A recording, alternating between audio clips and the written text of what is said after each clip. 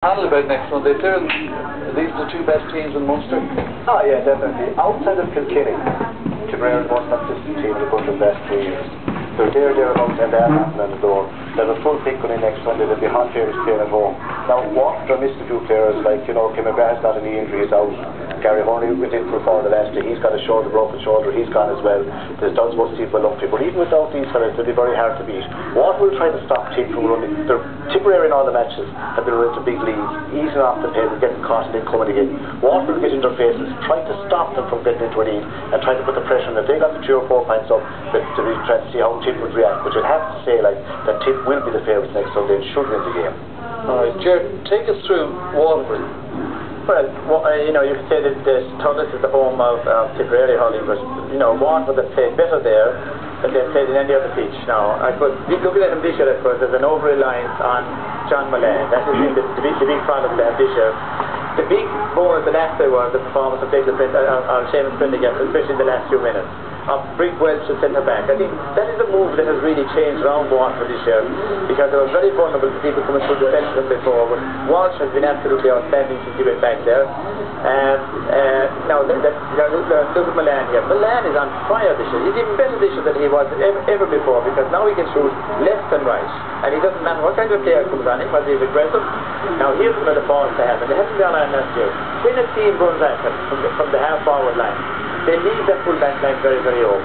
And even with Welsh back there, they haven't solved that problem. Here we are against Kelly with on now. There you are, the loose man left and side. Yeah. Now you don't see that back teams. They have no player back covering, no one minding the house.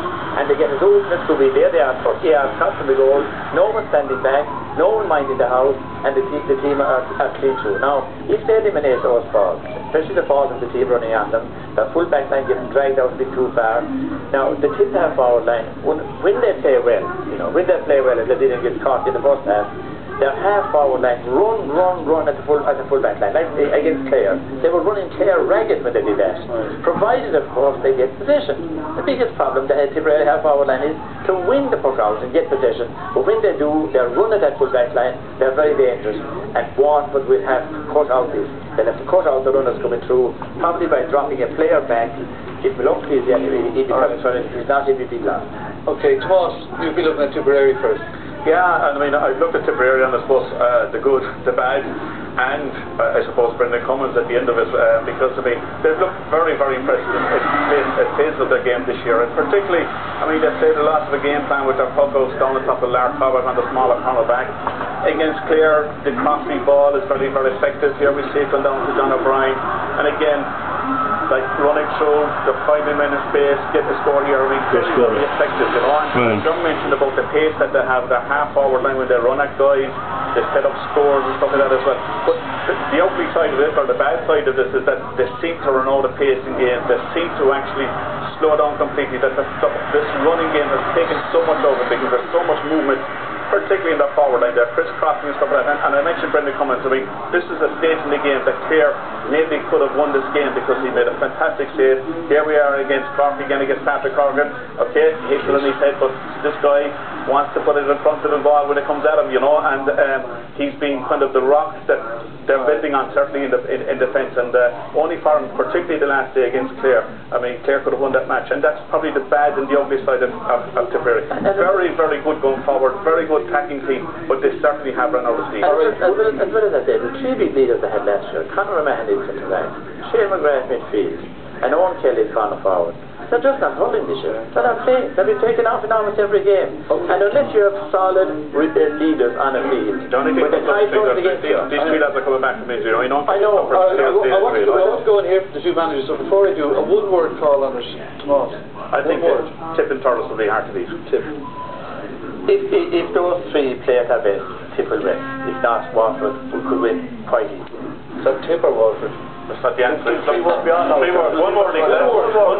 One word. You're not getting paid now. Come on, one word. One word now.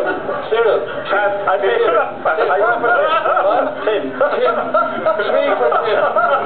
Let's head back to Thurles. Managers make a very decisive panel here in Dublin. Marty. Well, you started a conversation down here in the Hazel's Hotel as well, Jez. Davy Fitzgerald and Liam Sheedy, the two managers with me here. Liam Sheedy, let me just talk about last year, the All-Ireland semi-final, losing. Is that a huge psychological thing in terms of an advantage that you were point to prove? Not really, Mark. You know, we were obviously disappointed last year. You know, that's 2008. It's all about 2009 now.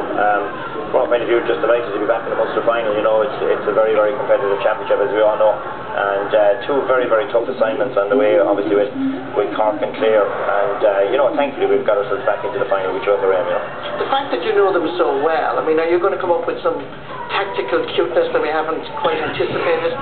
No, really, it's all down to on the day. You know, I mean, Waterford are top that side. Everyone knows that. You know, but I'm on record as saying that Munster is a minefield, and wherever you turn in Munster, you're going to get a really, really competitive match. And typically, it's typically puck of all stuff. So I don't think the next Sunday being any different. But lads are training well. There's a great buzz in the camp, and we're just looking forward to next Sunday.